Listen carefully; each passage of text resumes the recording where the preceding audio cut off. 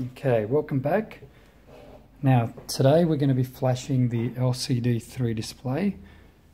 So we've connected up the Tsdz2 to the STLINK as per the wiring recommendations here, and I'll give you a link to this. So basically pin 1 I have connected to J7, which is on the top here, the first pin.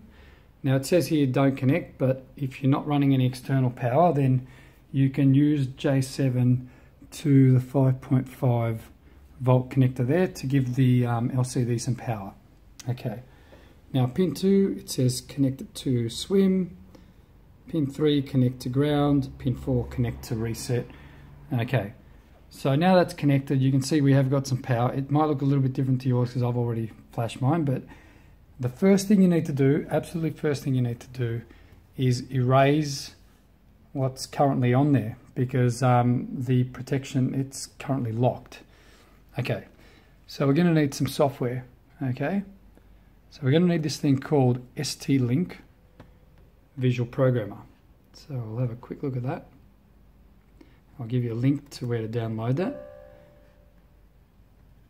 and you do have to sign up, but it's no problem. I haven't really received any emails from those guys, so they're not sending you a whole lot of spam. But yeah, there's no other way to download it, unfortunately. Okay, so what we want to do is configure.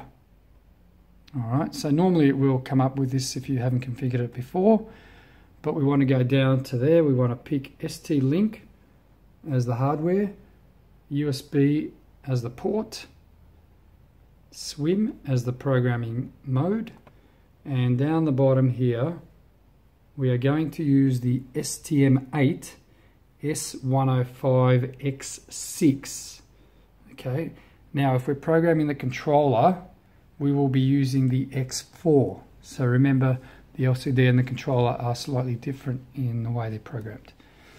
Alright, so what we want to do now is we're going to try to do some reading. I'm going to try to read all tabs, which is that button there, and it comes up and says the device is protected, which is standard. I told you it was protected.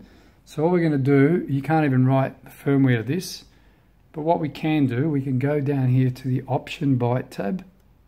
Okay, we can go here to read protection off, and we're going to flash that to the current tab. So that's the only thing it's going to let you flash. Right, and it's flashed it, and it's happy, and it's all verified. Alright, now what I'm going to do is unplug, plug back in, and oh my god, there is no power.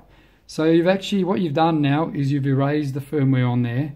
By turning off the write protection on protected firmware, it actually erased the firmware, so there's no way you can get a copy of protected firmware. So anyway, so what we've got to do now is flash our own firmware. Alright, now let's go to the forum. We will go, well, let's go, I'll give you a link to this page, and we're going to go here to where it says install the LCD firmware. Okay, we're going to say download and flash our firmware. We're going to go down at the bottom, download our improved firmware, and that's going to take us to a GitHub site. Okay, now here are the different firmwares. Now the software we're using in Windows only likes hex files, so we need to find a hex file. Okay, and we're going to load the 0.2 version hex file. So I'll give you, there's a trick on doing this. So I'll click on that. Okay, now it says that that's the 0.2.hex. Now if you go to where it says raw down the bottom, so what we've got to do is right click, save link as, and then just save that. Okay, save that to somewhere on your drive. Okay, I'll put it in downloads. Okay, it's a small file. Okay, so we're going to go back to this. We're going to go to the Program Memory tab, and we're going to read the firmware in. So I'll just search by the date modified. Oh, there it is there. Sorry, it was right at the top. Okay, alright, so I'm going to pick that hex file. I'm going to open it. Alright, as you can see, it's loaded into the Program Memory tab. So make sure that tab is selected. And then now we're just going to press flash. You can kind of flash all tabs, it doesn't matter. And we're programming that now. You can see that's done. It's been verified. We've still got no power. I'm going to unplug, plug in, and there you go. Firmware has been installed. Now nothing's going to work until you've installed the firmware on the motor as well, but this gets the LCD flashing out of the way, so that next we can have a look at connecting up to the motor. Alright, sorry, one before we go, you may need to do some flashing a few times because this firmware is changing a lot. The problem with this connector is that it doesn't actually fit inside the casing. So I've basically just put it in there sort of temporarily, which is okay, it still works. But we're going to have to really do something to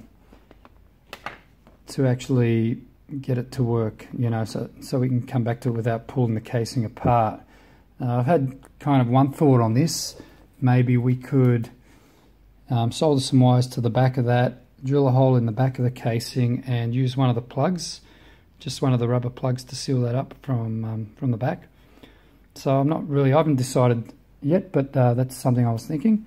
Now the other bugger, which is really a bugger for a lot of people and myself, is that the connector for this thing is actually different to the one that's on the current display.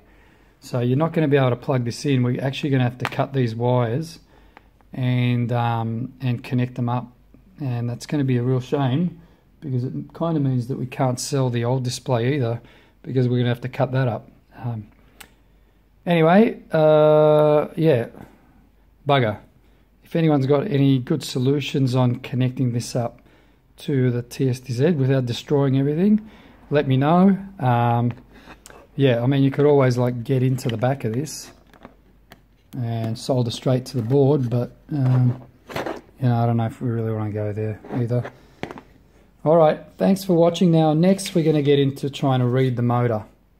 Alright, thanks.